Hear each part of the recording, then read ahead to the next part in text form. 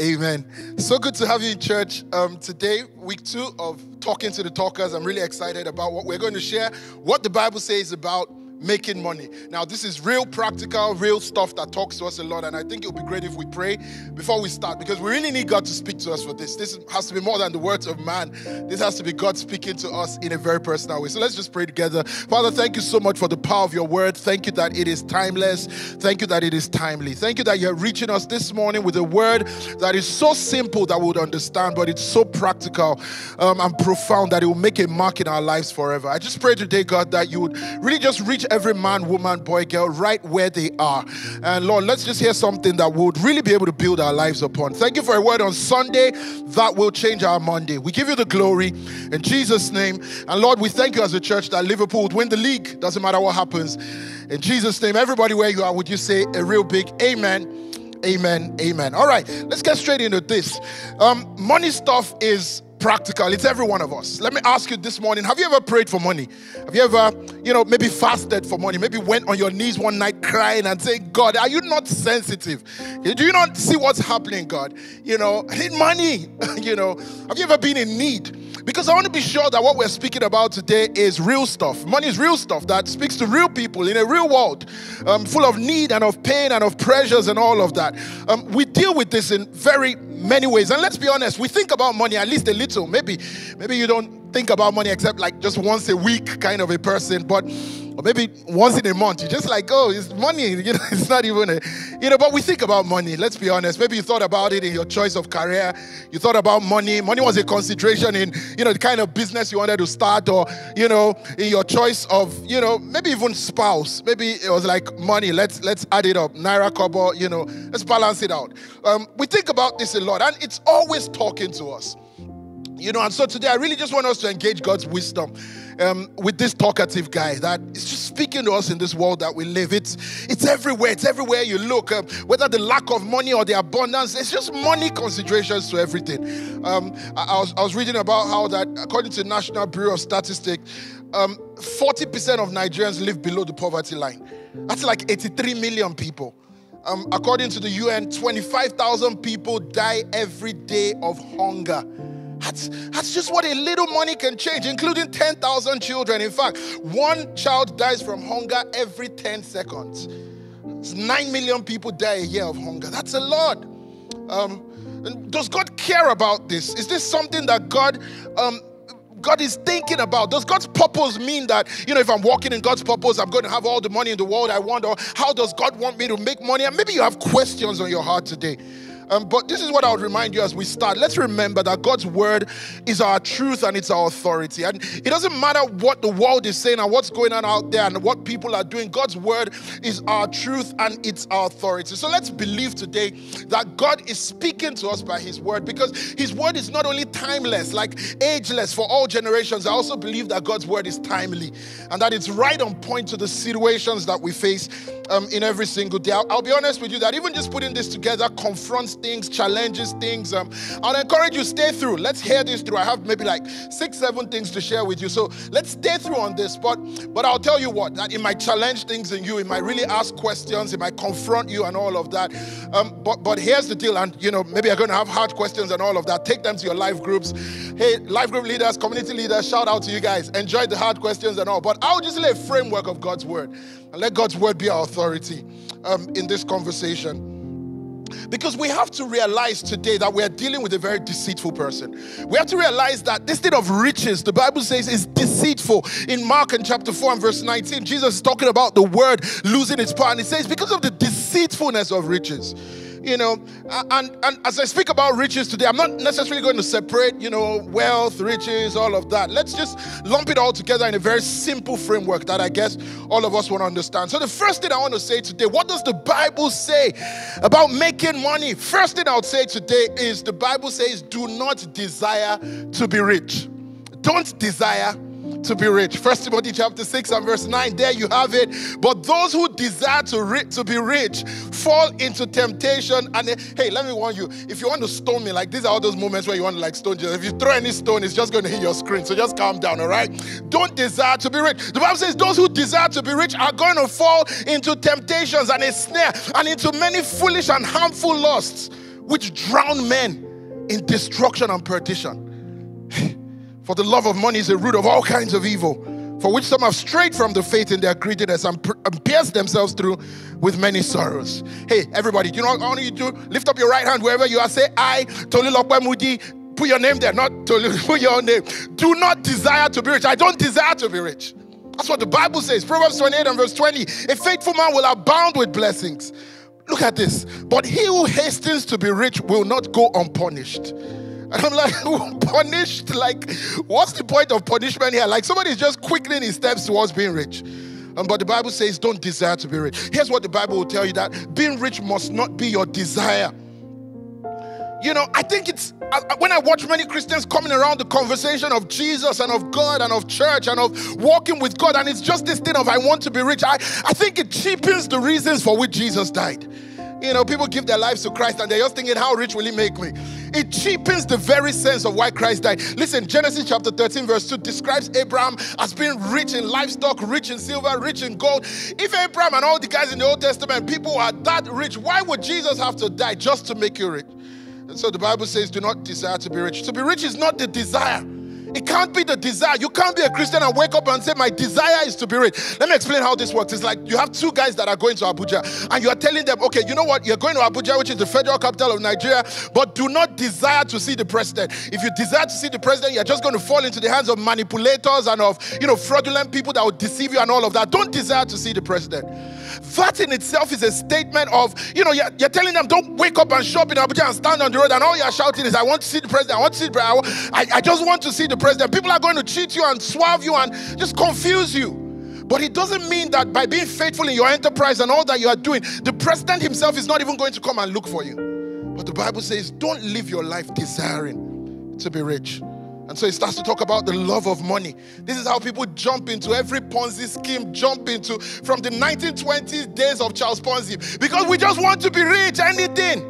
The Bible says, don't desire to be rich.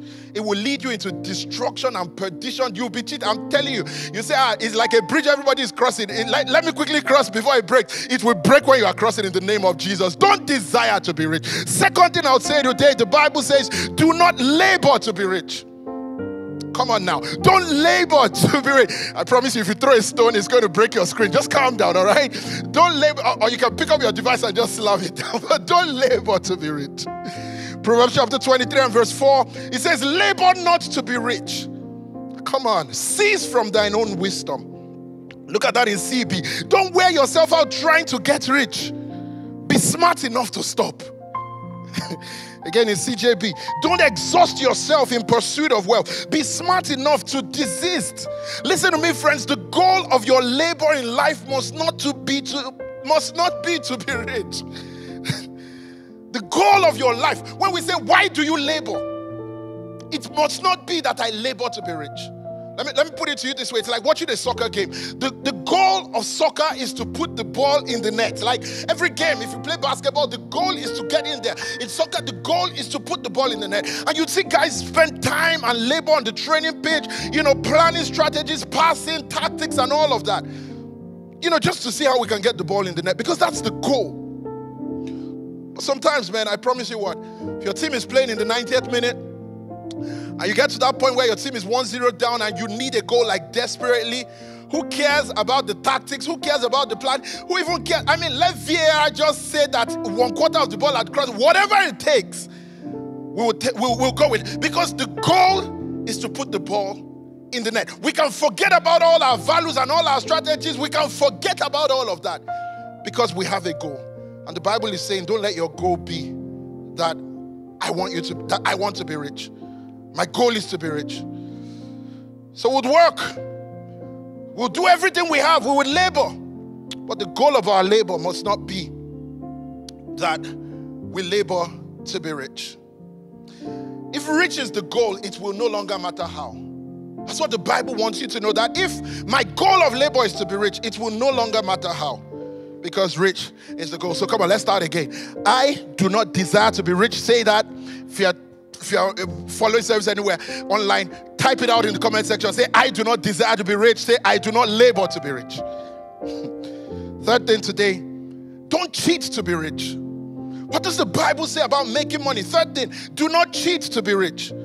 Proverbs in chapter 11 verse 1, the Bible says, dishonest scales are an abomination to the Lord, but a just weight is his delight.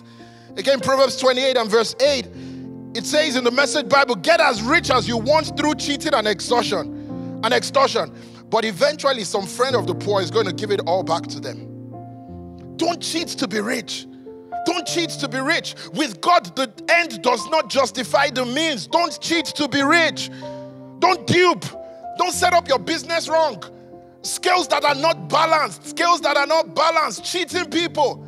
The Bible says it is an abomination to God. And I'll tell you what, it still matters. God's word says it still matters. It doesn't matter whether people notice or they don't notice and all of that. Do not cheat to be rich. Don't cheat the systems. Don't cheat your office. Don't get paid for work that you don't do. Don't cheat to be rich. Fourth thing today. All right, I'm going somewhere. I have like 7 points. And then let's even see, maybe like 25 points. All right, so don't desire to be rich. Don't labor to be rich. Don't cheat to be rich. Number 4, don't bow down to be rich. Don't bow down to be rich. In Matthew in chapter 4 from verse 8, you know the story about the temptation of Jesus and all that's going on, and the third temptation of Jesus, and how that the Bible says the devil brought him to a very high mountain and showed him all the kingdoms of the world and their glory. And he said, I will give you all these if you bow down and worship me. And Jesus responded, go away, Satan, because it's written, you will worship the Lord your God and serve only him. I just want to say to people today, we still face that temptation, I believe, just to bow down to be rich. Bow down to be rich. What does that mean? I grew up and I really just thought about it literally like the devil just took Jesus up a mountain and then he said, bow down, so he'll be watching, like measuring, let your head go low and then I'll give you and all of that kind of stuff. But I don't think so. I think it's simply a picture of the devil giving Jesus perspective of all that he can get by bowing down to what Satan represents. So it's like, you can go through me to get all of this. You can just go through my means. You can go through how I just bow down to what I represent to be rich. And so Jesus suddenly saw all the opportunities of wealth on the other side if he goes through what the devil represents. Another way you can look at it, I believe, is that it's just this thing of bow down your standards, drop your values, just reduce the things you hold high. And I just want to say to us today, God's word says, don't bow down to be rich. What does the Bible say about making money? Hey, don't bow down to be rich. I don't care how many people are doing it. I don't care what's going on in the world and all that's happening in my office, and it's because everybody is. Don't drop your standards. Don't lose your values. Don't lose it to be rich. Don't bow down to be rich. That's what the Bible will tell you. Don't bow down to be rich. Don't take up a job that you don't believe in. Don't bow down to be rich. Don't promote what you oppose. Don't drop your integrity to be rich. Don't sleep with anybody for money. Whether you do it public sector or private sector, whether you stand on the commercial or you just do it low key, that, or that my friend that can just touch anything on me because of what I get. Don't bow down to be rich. Because he buys lunch. Don't bow down to be rich. Don't. Fifth point today. Don't trust in riches. What does the Bible say? Hey, let me tell you what. God's word is life-giving. Stay with me. Don't trust in riches. This is how I'll tell you. God will tell you that rich is for your hands, not for your head or your heart. Don't build a security in what you have. The Bible will tell you don't build a trust or a dependence or in what you have, in what you make. Don't trust in riches. 1 Timothy chapter 6 and verse 17. He says, command those who are rich in this present age not to be haughty, not to trust in uncertain riches, but in the living God, who gives us richly all things to enjoy. And so the Bible will tell you to make money for your use, but not for your trust. Make money for your use, not for your trust. In Luke chapter 18, you know the story of the rich young ruler from verse 23, how he walked to Jesus and he's saying, you know, all these things of how I want eternal life and all. And Jesus says, you know what? Jesus is looking at him and he sees a heart conversation. The Bible says Jesus looked at him and loved him and sees that this guy is trusting in what he has. And Jesus says, go and sell all you have and come and follow me. And the Bible says that the guy suddenly became very sorrowful because he had many possessions. Don't trust in what you have. Don't build your trust in what you have. This is the terrible story of destruction. And the Bible says he walked away. He walked away because you can't take away what I trust. This is what I built my life on. I just want to say to people today that the Bible is full of warnings that say don't trust in riches. In Psalm 52 and verse 7, there's this whole story going on about, you know, this terrible story of destruction and all going on. And then in verse 7, it says, here is the man who did not make God his strength, but trusted in the abundance of his riches. God will constantly be hitting on this and testing it in us. Just like he did with the rich young ruler. He will be testing it in our hearts. Do you trust in that stuff? And so you are on this journey and saying, you know, I just want to make money. And God is saying, are you trusting in it? Are you trusting in what you get from that? In Proverbs 11 and verse 4, it says, riches do not profit in the day of wrath, but righteousness delivers from death. Proverbs 11:28, he who trusts in riches will fall, but the righteous will flourish like foliage. Don't trust in riches. Let me say this, all right? All your church mind, don't trust in poverty either. Because I know many Christians that trust in poverty. That's the assurance of their righteousness. No, trust in God. Don't trust in riches. Don't trust in poverty. It doesn't say anything about you. Trust in God. Do you know that this is why we desire riches many times when we start to search our hearts? This is why we desire. This is why we labor to be rich. Because of an underlying trust. We have made an idol of it. Because of that underlying trust, we think that, you know, we want security. We want security. We want some assurance. And we're putting it in money. Do you know that majority of our money worry questions are not even about things in today? It's about questions of tomorrow. You know, when I marry, my family, my children, what would happen? And we build this whole journey of worry because we have not learned that we trust in God, not in money. I'll say to you today, don't try to make money be to you what only God can be to you. Do not. Do not try to make money be to you what only God can be to you. In Luke chapter 23, there's this story that you know about, you know, the rich fool. And this was the whole conversation going on. He spoke a parable to them from verse 16, saying, the ground of a certain rich man yielded plentifully, and all of that. And he thought to himself, saying, you know, look, I have all of this now. So in verse 18, he said, I'll pull down my barns and build greater, and there I'll store my crops and my goods. Verse 19, and I would say to my soul, listen to the conversation. I would say to my soul, soul, you have many goods laid up for many years. Take your ease, eat, drink, and be merry. And then the Bible says that God said, you fool, whose will be these things that you have provided for? When God just says, you fool, tonight your soul is required of you. So is he, verse 21, who lays up treasure for himself and is not rich towards God. So the invitation God would always be making to us is to say, be rich towards me. Not trying to build a security or a trust or a dependence in money. All right, let me take that a little further. Next thing I'll say don't trust in riches. Next up, my sixth point, don't save to be rich. Do not save to be rich. In Matthew chapter 6, from verse 19, hey, yeah, you're in church on the right day. It's the right day for you to be in church. Come on, you need to hear this.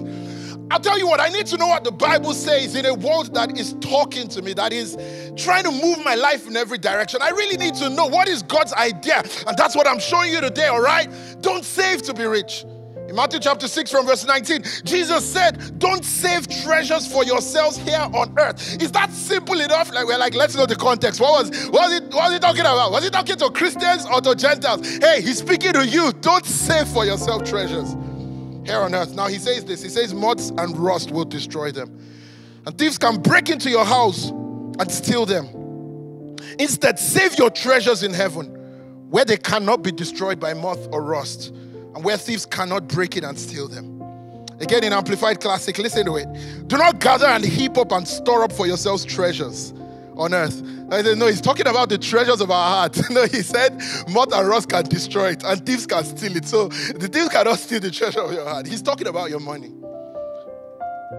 But gather and heap up and store for yourselves treasures in heaven, where neither moth nor rust nor worm consume and destroy, and where thieves do not break through and steal. He says, don't save to be rich in any form that it comes. Listen, anything corruptible, stealable is what he's talking about. And he says, don't. Friends, don't. When God says don't, he's not advising you, he's commanding you. He's saying, don't do this. I just want to encourage you today, hear me well. Don't save to be rich. Don't try to have a sense of rich by saving. This is why people who pile clothes in their wardrobe, they haven't taught for 3 years. Don't save to be rich. Don't save for the sake of saving. It's just not scriptural. Here's the deal. Save to use, but not to be rich. Save to use. Don't save to be rich. That's what the Bible says. So Jesus would tell you that, look, if you want to build anything, he would say, there's nobody that's going to build that will not count the cost and, plan it all out and all of that and set his hands to the plow, because he's not putting his hands to the plow and looking back. So Jesus would teach you about planning and about, all of that. But listen, it's so important that we realize that there's a difference between pulling resources together towards building something and just pulling resources together just for a sense of security.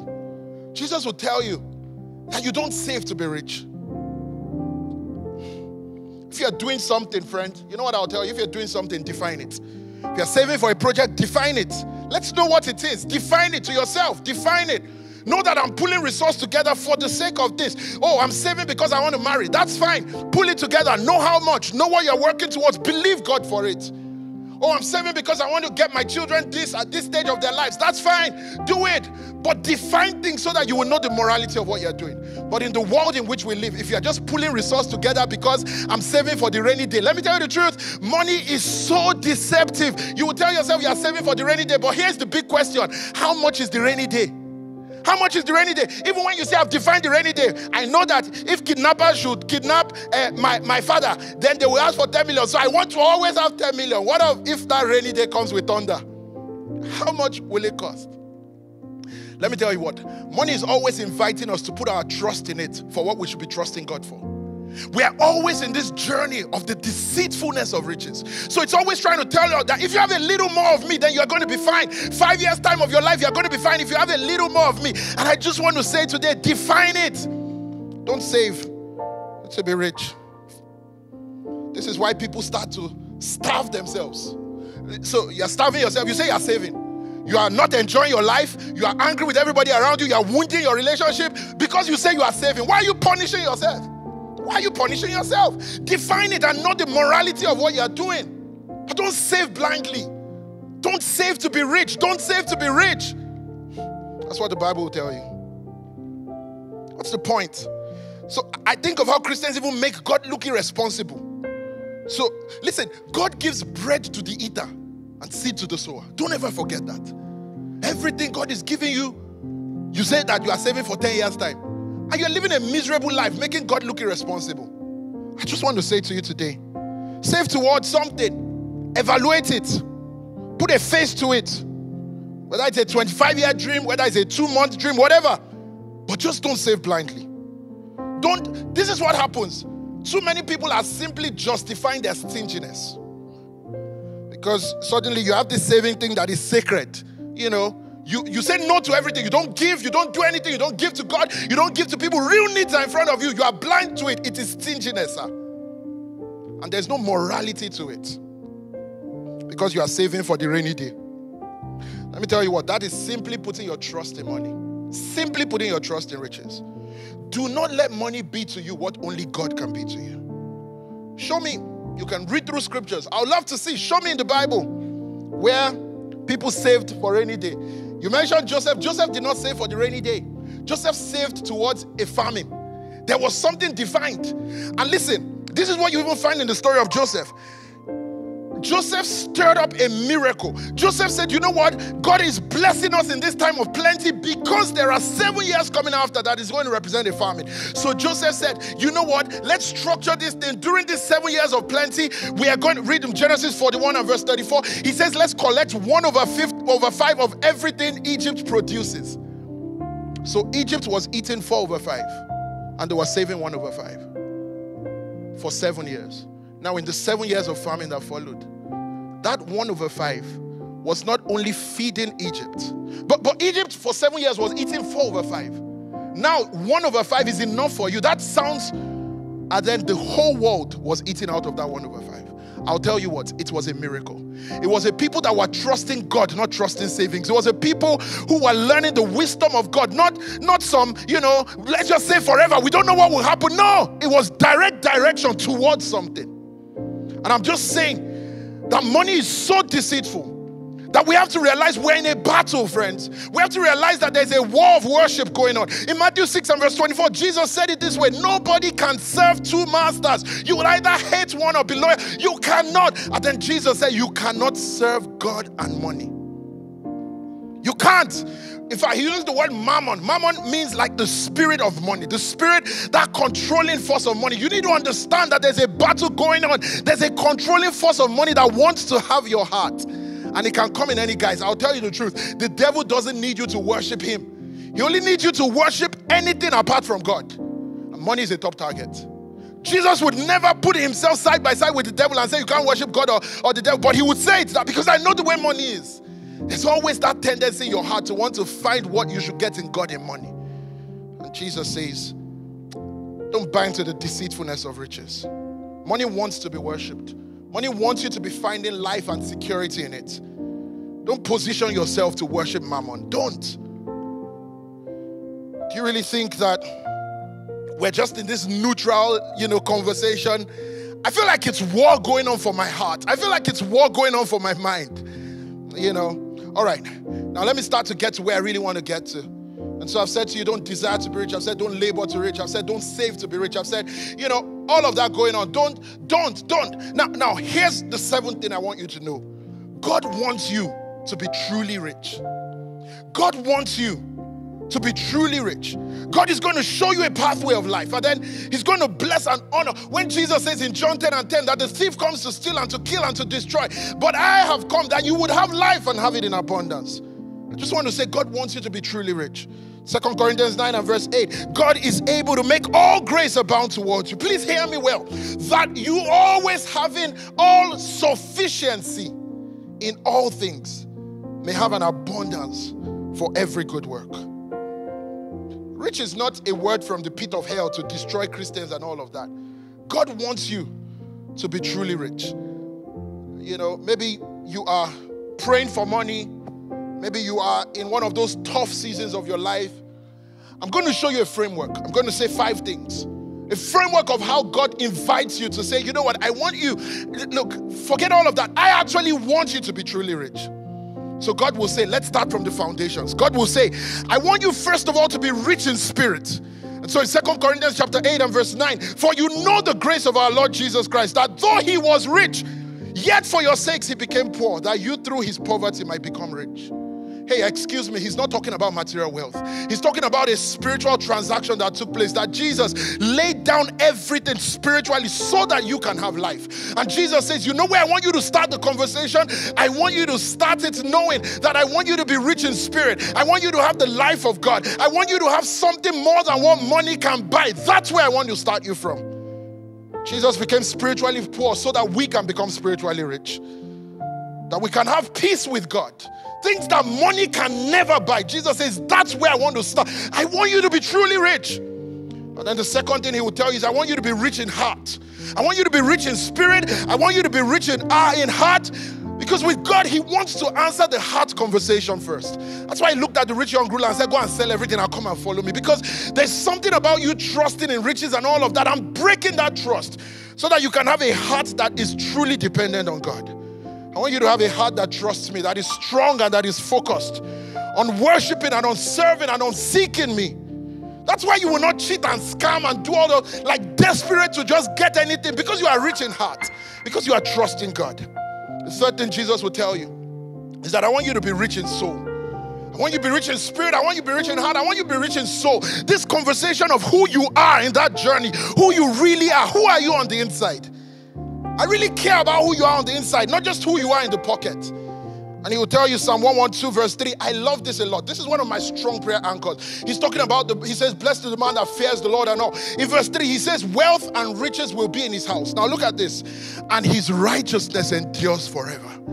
I just love that combination. That wealth and riches are in his house, but that's not the story of his righteousness endures forever. Psalm 37 and verse 16 says, a little that a righteous man has is better than the riches of many wicked. Proverbs 10:22 says that, the blessing of God makes rich and does not add sorrow with it. In other words, I don't just want you to say, I have this, I can afford this. I want you to have a rich soul, not one of sorrow and of panic. And you know how many people have money in their accounts and they have no peace in their homes? Jesus says, I want you to be rich in soul. It's about a soul that is full of joy and full of vibe and, not money without peace, not money with panic, not money with sleepless nights, all of that kind of a life. This is why Peter and John in Acts chapter 3 were broke, but they were rich in soul. They were broke in their pockets, but they were rich in soul. The Bible says at the hour of prayer, they were on their way to the temple to pray, and they met a man who was saying, give us silver and gold. And they were still, we don't have silver and gold, but such as we have, they are still vibing and working miracles because there's something more than the money in their pocket. They are rich in soul. They are still full of joy and of expectation every day of their lives. The money may not be in my pocket right now, but it doesn't mean that in my soul I'm depressed and God wants you to be truly rich. And it's something about what's happening in your soul, who you really are. To be broke is a temporary financial situation, but who you really are is what counts, is what matters before God. And he says, I want you to be rich in your soul. I want you to be rich in hope, in an overflow of joy, in an overflow of love. And look at Peter and John that day, like raising this guy. They didn't even remember that they were broke. That's the way God wants you to live. I just want to say to you, friends, today, hear me well. Don't panic because your vision outweighs your resource. Don't panic. It's a blessing to have that sort of life. It might not be a statement of the limitation of resource as it is a statement of the abundance of vision. That is something happening in your soul that you are living ahead of what you have in your hands. It is a blessing to be able to say, I have more vision than resource, not a curse. Don't misinterpret the limitation of resource. God says, I want you to be rich in your soul. Psalm 106 and verse 15, he gave them their request, but sent leanness into their soul. I do not want to be that kind of person who says, oh, God is answering my prayer. I now have the money I've been looking for, but my soul is becoming lean. So in 3 John chapter 2, this is the prayer. Beloved, I pray that you may prosper in all things and be in health, just as your soul prospers. I want a prosperity of my soul. Proverbs 13 and verse 4. The soul of a lazy man desires and has nothing, but the soul of the diligent, something about the soul of the diligent shall be made rich. Something about being rich in soul. The fourth thing I'm going to say about God's framework, he wants you to be truly rich, rich in spirit, rich in heart, rich in soul. God wants you to be rich in head wisdom. And so God will say, I'm going to give you wisdom in your head that is going to bring riches. Proverbs chapter 8 is this beautiful story of wisdom crying out. And one of the things wisdom says, the wisdom that God is sending to you and that God is giving to you, one of the beautiful things wisdom says in verse 18 is that riches and honor are with me, enduring riches and righteousness. I just want to say to you, friends, that as we walk this journey with God, because this is a framework of God inviting us to, you say, what does God say about me making money? Listen to the framework. I think about it like my 4-year-old daughter coming to me and saying, I want this, I want that, I want that. There are things I will not give her in the immediate. I'll tell her to just stay with me. There are things I'll wait till her 16th birthday before I give her. There are things I'll give her when she's getting married. There are things I'll give her when she's 10. There are things I will lay out as I just walk the journey with her. But the point is, I'm walking a journey with her. I'm not depriving her. I'm showing her a framework. And God is saying, I want you to be winning this thing in your spirit and in your soul and in your heart and now in your head. God says, I want you to live your life with wisdom. We're going to think wisely in this thing. We must be wise enough to budget, to plan. We must be wise enough. God wants you to be rich in wisdom. We must be wise enough to ask the right questions. We must be wise enough to not just pray before making that investment, to understudy who has done it before. What does it look like? We must be wise people, friends. We must be wise. Being Christian is not being foolish. Being Christian is not being foolish. Proverbs 8 and verse 18, you shall remember the Lord your God, for it is he who gives you the power to get wealth, that he may establish his covenant with you which he swore to your fathers, as it is this day. I believe that power that God gives includes wisdom. It's God who gives us the wisdom to get. This is why Jacob was being Laban is trying to cheat Jacob and all of that. And Jacob comes up with a wisdom plan that all that Laban is producing is coming towards him by the fruitfulness of the land. It's called wisdom that God can give you. It's God that will tell you where to cast your nets, when to cast your nets. It's called wisdom. God gives wisdom. There's something that I love that, when guys say God is giving the power to get wealth, it's something we call the instinct to increase that God gives to you. He gave people talents, 5 talents, 2 talents, 1 talent. But more than just talents, he gave them an instinct and an expectation of increase. And so the guy with 5 produced 5. The guy with 1, he's angry. Why didn't you increase it? Because there's something I gave you that can increase that thing. I believe that God gives us the power to make wealth. So don't do your business like a foolish person. You just do your business anyhow. How much have you made in the last 1 year? You don't even know. You can't define things. You can't lay it out. You're just doing it anyhow. Structure things. Do enterprise well. Separate family from business. Separate, church friends from business. Separate it. Do things well. Listen, one of the strongest principles I'll tell you, just by the way, order precedes abundance. Jesus wants to multiply 5 loaves and 2 fish to feed 5,000. It's crazy. It's a miracle about to happen. But what does he say? Command the people to sit down in groups of 50s and of 100s. He sets an order, and then God sets in abundance. Order precedes abundance. If you're building anything, God will give you the wisdom for order, and then it precedes abundance. And then the 5th thing I'm going to say is that we're going to work this journey into our hands. So it's starting from our spirit. It's something happening in our heart, in our dependence, in our soul, in our head. And then it's going to happen in our hands. God is going to help you to be rich in the actions of your hands. I believe that the Bible is going to teach you and show you a pathway through hard work, through diligence, through generosity. These are hand pathways that God is going to bless. I'll say to you, friends, we must not be lazy. Don't be lazy. God blesses hard work and diligence. It is not Christian to be lazy. Whatever you use to cover it up, it is not Christian to be lazy. Proverbs chapter 10 and verse 4. He who has a slack hand becomes poor, but the hand of the diligent makes rich. Paul says that I know the grace of God. 1 Corinthians 15 and verse 10. I'm what I am by the grace of God. Yet not I, but I labored more abundantly than they all. Yet not I, but the grace of God has at work in me. He who has a slack hand is going to become poor. Slack hand. Laziness in all its forms. Whether you are Christian or not Christian, if you run away from work to go to party, or you run away from work to go to prayer meeting, it really doesn't matter. Laziness is laziness. And God is going to work this thing that He's bringing you, this journey is bringing you into the work of your hands. If you need to pray overnight, but don't go and sleep in the office. If you need to pray overnight, pray overnight. Maybe your last prayer point for the night should be that God will give you the energy for the day. But you must work hard. You must do what God calls you to do. Ephesians chapter 4 and verse 28. Listen, God blesses work.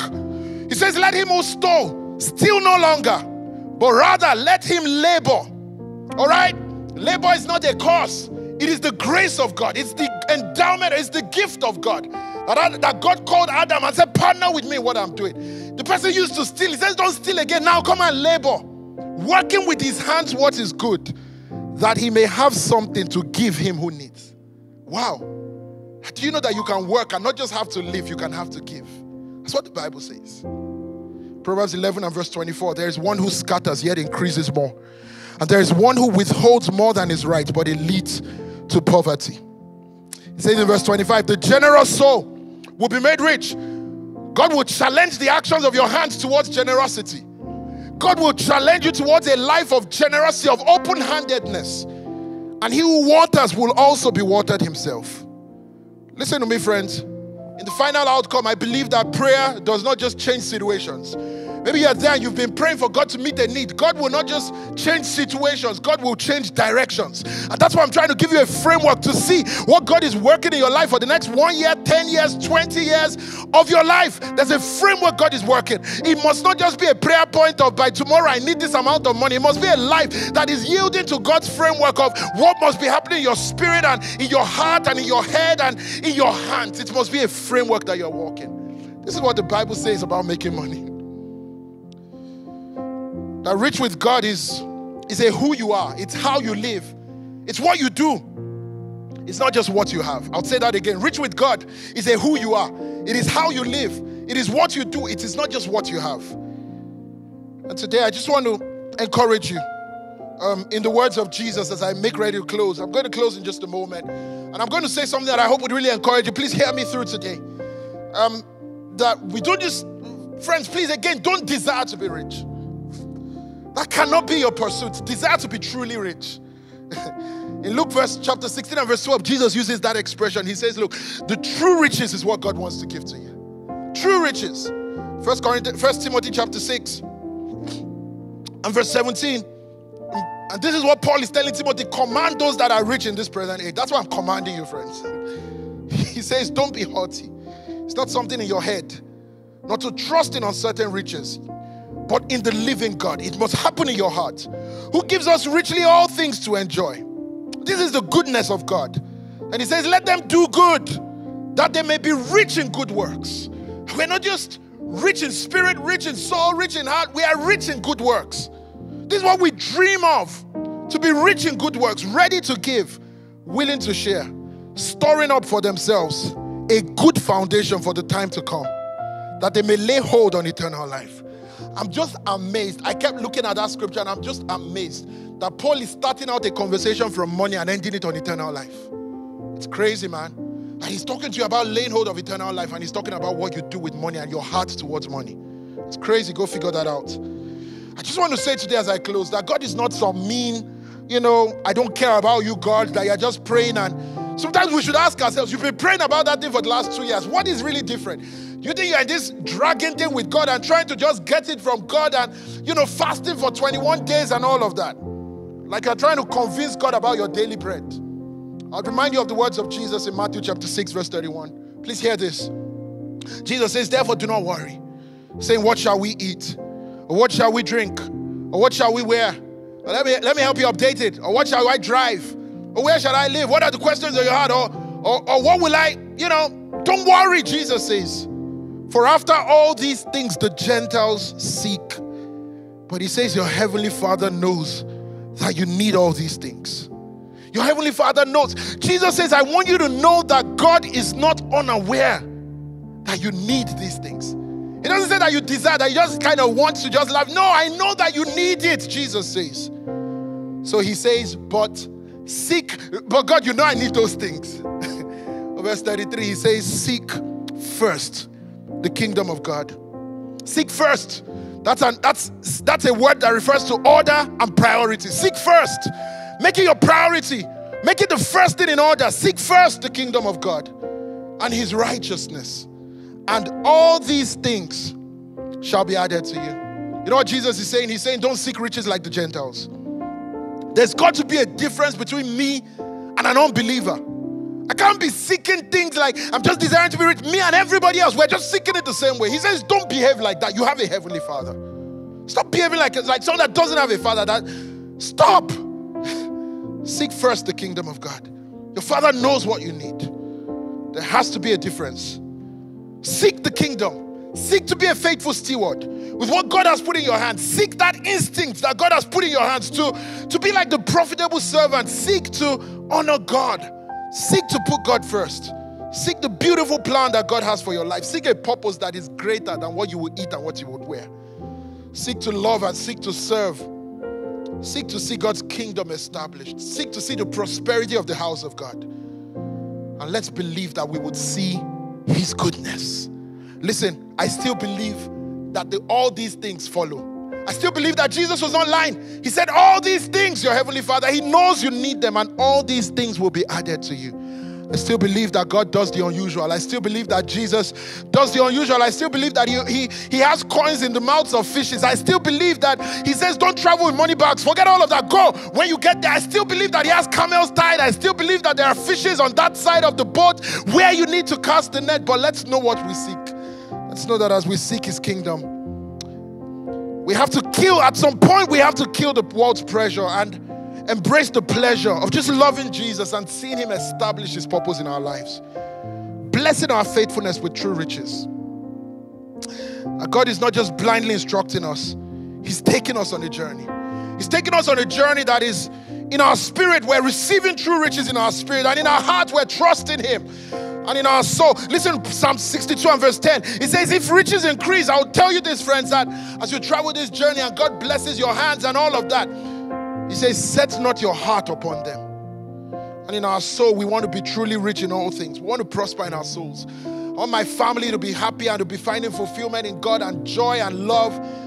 And in my head, I want to embrace godly and God-given wisdom to profit. And in my hand, I want to be a faithful, hard-working steward that is prospering in the purpose of the one who gave me that trust. In Jesus' name, I just want to encourage you today, friends, that God is good. And I don't care where you are on this journey today, as you embrace the wisdom, I just hope this gives you a framework to be traveling with, to be waking up on Monday with that, knowing what you pursue and knowing what you desire. And I hope it gives you a framework and that we can be trusting in God and leaning in Him, because we have a God who cares, who is good. I still believe that goodness and mercy will follow us all the days of our life. I still believe that as we travel with God, as we embrace that journey that He invites us to, I still believe that He knows the plans that He has towards us, and they are plans of good and not of evil. And it doesn't matter whether it's a 2020 Nigerian economy or whether it's all that's happening in my business. I still believe that our God is good. Oh, taste and see that the Lord is good, that we will be satisfied of the abundance of His house. I still believe that our God is for us and He's not against us, and it doesn't matter what's happening everywhere, anywhere.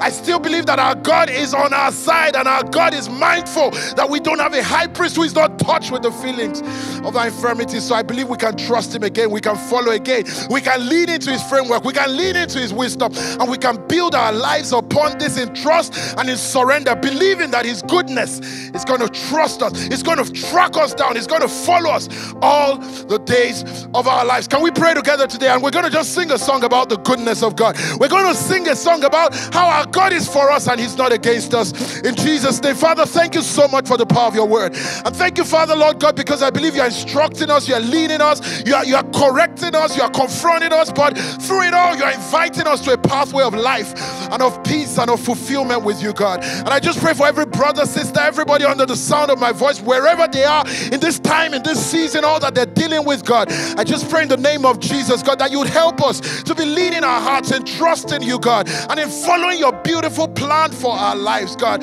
I pray that as we engage this conversation in our life groups and everywhere, God, just make your will for our lives so simple for us to understand and build our lives upon. And God, we thank you for it, Lord. Thank you that you are a good God. Thank you that your goodness is following us. In Jesus' name. And where you are, would you say amen? Amen in Jesus' name. Your goodness is running after me. Your goodness is running after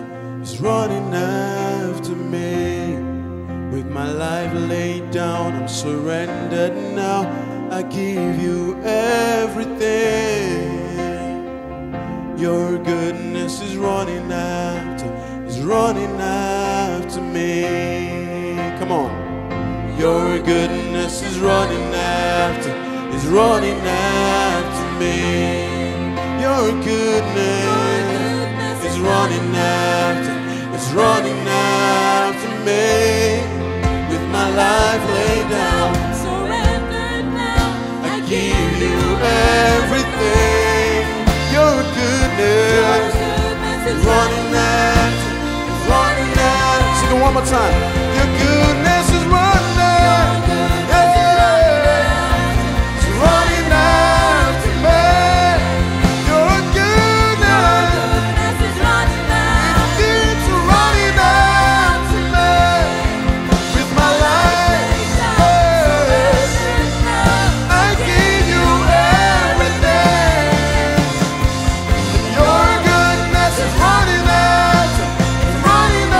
after me. Sing all my life. All my life you have been faithful. All my life you have been so good.